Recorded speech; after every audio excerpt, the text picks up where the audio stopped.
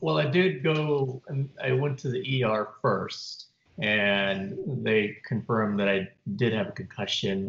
They did an MRI, um, and then I went to go see my just my regular doctor afterwards. He had mentioned that it would take some time for the vertigo to go away. He did prescribe some over-the-counter motion sickness little pills just to take every once in a while. And since most of the vertigo that I experienced were that night in bed, he recommended that I take it right before I go to bed. So if I did experience vertigo, it would be minimal. It wouldn't go away, of course, but at least it would kind of prevent some of the nauseous feelings that I was having. But other than that, it was really not much more I can do beyond doing that. I think overall, I think my, given all the pain, given the vertigo, I think my concussion was probably pretty minor compared to a lot of other people.